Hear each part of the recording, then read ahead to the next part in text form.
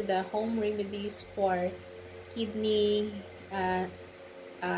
mild kidney infection or glomerulonephritis. So, yung first po natin gagawin ay yung water therapy or need po natin uminom ng mga fruit juices, natural fruit juices. Example, watermelon, watermelon.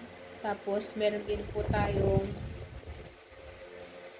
yung mga berries, yung mga iba't, meron din tayo tapos pag kailangan po nating uminom ng apple juices dahil ito po ay nag-help to reduce the bacteria in the kidneys. So, meron din yung kailangan po natin mag-blender ng carrots, celery, parsley, because it is very helpful in cleansing the kidney. Is kailangan po natin mag-cleansing diet. So, gagawa po tayo ng po tayo ng 3 days juice lang po siya. Ang ating iinumin for 3 days. Ang combination of juices is yung i-blender po natin or i-juicer po yung cranberry, apple juice, tapos carrots, celery, parsley, i-juice natin yan sa juicer. Iinumin po siya for 3 days para po yan sa mild kidney infection or glomerulonephritis. Yun lang po ay para sa mild kidney infection. Pag severe na po, kailangan na po nating magpunta sa doctor, pero meron pa rin po yung mga remedies. So, yung po ay home remedy sa ating kidney infection or mild kidney infection, glomerulonephritis, another term of kidney infection. So, guys, kailangan natin uminom ng carrot juice, parsley. So here's a home remedies for kidney infection without antibiotics. Number 1, drink lots of water. Drinking plenty of water can help flush bacteria from the body, helping the infection to be eliminated faster. It can also help clear out the entire urinary system. Drinking plenty of water can also help to prevent UTIs that can lead to kidney infection, so it's good practice to keep. Aim to drink at least 8 glasses of fluids daily. Number 2, drink cranberry juice can long been used as a remedy for UTIs and bladder infections. There's some evidence that drinking cranberry juice may help or prevent UTIs, and so many people prefer the sweet flavor or cranberry juice to water, helping them to drink more. However, cranberry juice full of added sweeteners aren't great for you.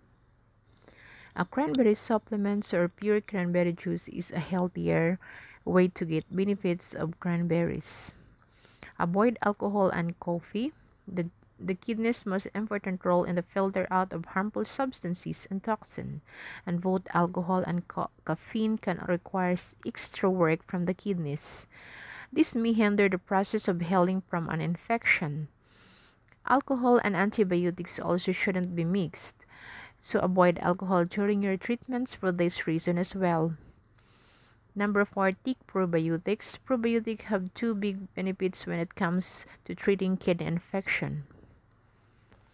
At the first is they help keep your body healthy bacteria in check, even though the antibiotics may get rid of both good and bad bacteria. There's also evidence that probiotics can assist the kidneys in the processing of waste materials, and the better your kidneys are functioning, their most effective treatment will be. Number 5, get some vitamin C. Vitamin C is a powerful antioxidant that helps protect tissue in the body from oxidative stress, which can automatically help promote kidney health. There's also older trusted source that shows that vitamin C can prevent kidney scarring during acute kidney infection and boost the enzyme within the kidneys. You can take vitamin C supplements or food dense in the nutrients. Number 6, try parsley juice. Parsley juice is a nutrient-dense diuretic trusted that can increase the frequency and amount of urination. This can help flush out the bacteria in the kidney faster, making antibiotics even more effective. If you don't like the taste of parsley outright, you can mix it in a smoothie with a strong flavored fruits, including cranberries or blueberries for best results. Number 7, consume apples and apple juice. Apples are also nutrient dense in the high acid contents may help the kidney to maintain acidity in the urine, possible inhibiting further growth of bacteria. They also have an anti-inflammatory properties which may be beneficial in the helping the kidneys to heal the following infection. Learn more about the many health benefits of apples. Number 8, take an Epsom salt. Both Epsom salts or warm water can ease pain. This can help to make the uncomfortable side effect of kidneys infection a little more than while you wait for the antibiotics to take off effect. Since abdominal pain is sometimes a symptom of antibiotics as well as kidney infection, this could also help even or after symptoms from the kidney infection are resolved. Read about how to take an Epsom salt detox as well as potential side effects to keep in mind. Use non-aspirin pain reliever. Non-aspirin pain reliever can help to relieve discomfort. Ibuprofen, including Motrin and Advil as well as acetaminophen, can also help prevent fever caused by the infection.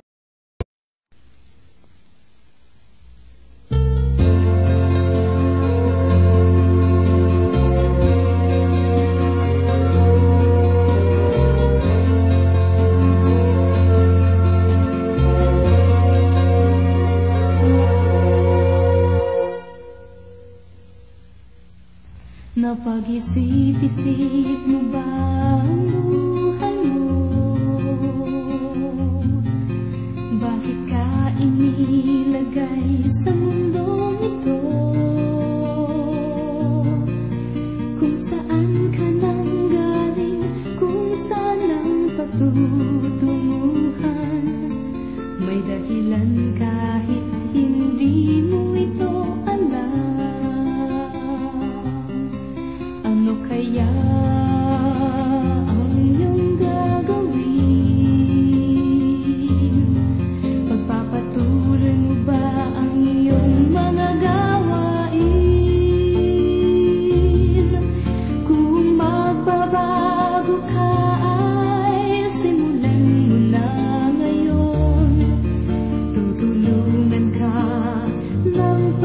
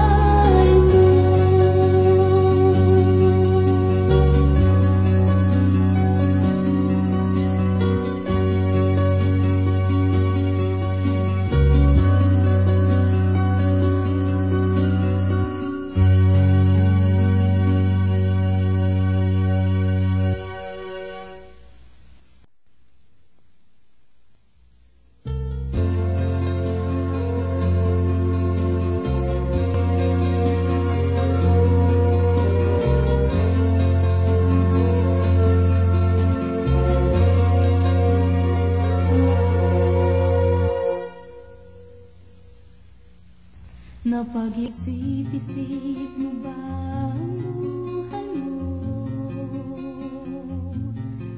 Bakit ka inilagay sa mundong ito? Kung saan ka nang galing, kung saan ang patutungo